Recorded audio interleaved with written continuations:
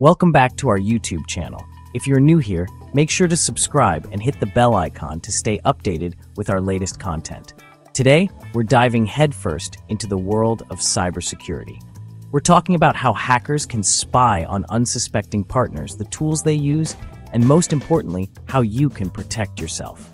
Unlock the secrets of cybersecurity with our latest video, How Hackers Spy on Your Partner, Top Tools and Tips.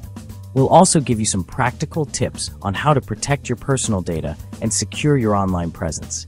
So buckle up, smash that like button, and let's get right into it. Alright, so let's dive right into the top tools and tips hackers use to spy on unsuspecting partners.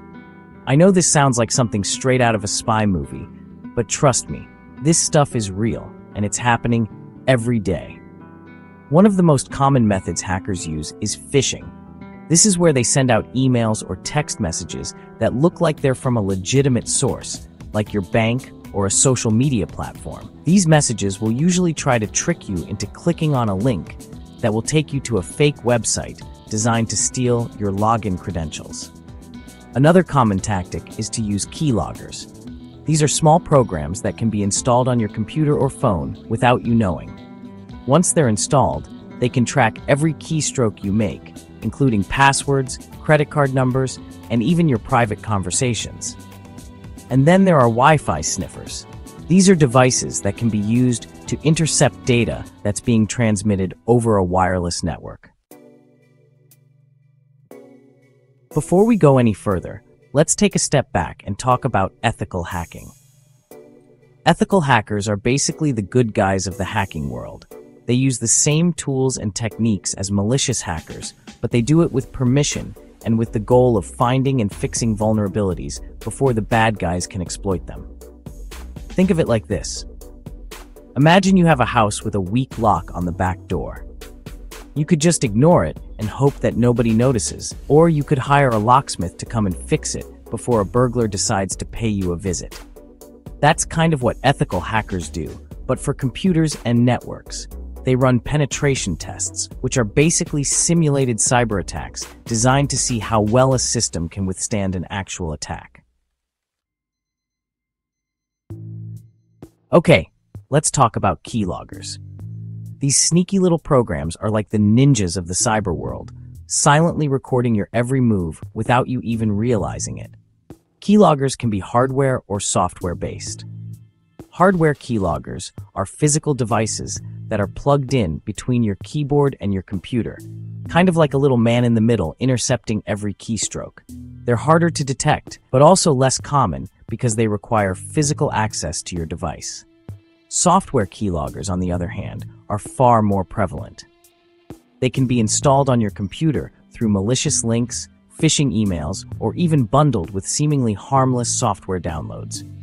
Once installed, they run silently in the background, logging every keystroke you make. These logs can then be accessed by the attacker, revealing everything from your private messages and browsing history to your online banking credentials and credit card details. Alright, let's talk about Wi-Fi sniffers, those sneaky devices that can eavesdrop on your wireless communications. Imagine you're at a coffee shop, sipping on your latte and browsing the web, completely unaware that someone is secretly listening in on your every online move. That's the reality of Wi-Fi sniffing. Wi-Fi networks are like invisible highways carrying data packets between your device and the internet. And just like on a real highway, there are ways to intercept and analyze the traffic flowing through these wireless channels. That's where Wi-Fi sniffers come in. These devices, also known as packet analyzers, can capture and decode the data packets traveling over a Wi-Fi network. In the right hands, they're powerful tools for network administrators to troubleshoot connectivity issues or monitor network traffic. But in the wrong hands, they become tools for cyber espionage. Hackers can use Wi-Fi sniffers to capture sensitive information like login credentials, credit card numbers, and even entire conversations, especially if you're using unsecured public Wi-Fi networks. They can even launch attacks like session hijacking, where they take over your online accounts without needing your password. Using a VPN, or virtual private network, encrypts your internet traffic, making it much harder for snoopers to intercept your data. Let's talk about Wireshark and Nmap, two powerful tools that are like the Swiss Army knives of network analysis. Now, these are more advanced tools typically used by network administrators and security professionals. But guess what? Hackers use them too. Wireshark is like a microscope for your network traffic. It captures and displays every single packet of data flowing through your network interface, giving you an incredibly detailed view of what's happening behind the scenes. You can see the source and destination IP addresses, the protocols being used, and even the actual data being transmitted. Think of it like listening in on every conversation happening in a crowded room. It's a lot of information to process, but it can be incredibly valuable for troubleshooting network issues, identifying security vulnerabilities, and even tracking down malicious activity.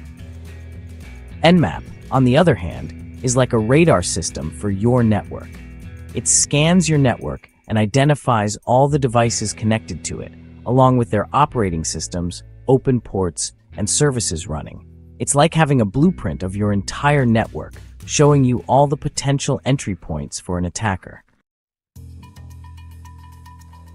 All right, folks, buckle up because we're about to dive into the deep end with Metasploit, a tool so powerful it's often referred to as the hacker's Swiss Army knife. Now, before you panic, let me be clear. Metasploit itself isn't inherently good or bad. It's a tool, and like any tool, it can be used for both ethical and unethical purposes. In the hands of security professionals, Metasploit is an invaluable resource for penetration testing, vulnerability research, and security awareness training. It allows them to simulate real-world attacks and identify weaknesses in systems before the bad guys can exploit them. But in the wrong hands, Metasploit can be a dangerous weapon. It provides a framework for developing and executing exploits, which are basically pieces of code designed to take advantage of vulnerabilities in software. Metasploit has a vast library of pre-built exploits for various operating systems, applications, and devices. It allows attackers to launch sophisticated attacks with relative ease, potentially gaining control of systems, stealing data, or causing widespread disruption. All right, now that we've covered some of the scary ways hackers can spy on you, let's shift gears and talk about how to protect yourself. Because here's the thing. You don't have to be a cybersecurity expert to keep your data safe. A little bit of awareness and some simple precautions can go a long way. First things first, strong passwords. Use a unique, complex password for every single online account you have, and consider using a password manager to keep track of them all. Next up, two-factor authentication. This adds an extra layer of security by requiring you to enter a code from your phone or email in addition to your password when logging in. It might seem like a hassle, but trust me, it's worth it. Be wary of phishing emails and suspicious links. Don't click on anything that seems even remotely fishy, and be especially careful about emails asking for personal information or login credentials. If you're not sure, go directly to the source's website or contact their customer support. Keep your software up to date. Software updates often include security patches that fix known vulnerabilities. Hackers are always looking for new ways to exploit weaknesses, so it's important to stay one step ahead by installing updates as soon as they're available. Be careful about what information you share online. The less information you share publicly, the less there is for hackers to exploit. Be mindful of your privacy settings on social media, and avoid posting sensitive information like your home address or phone number. Use a VPN, especially on public Wi-Fi. And there you have it, folks. We've covered a lot of ground today, from the sneaky tactics hackers use to the practical steps you can take to protect yourself.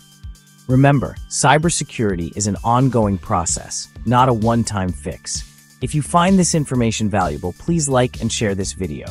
Your support helps us spread awareness and make the digital world a safer place for everyone. Stay safe out there, and I'll catch you in the next one.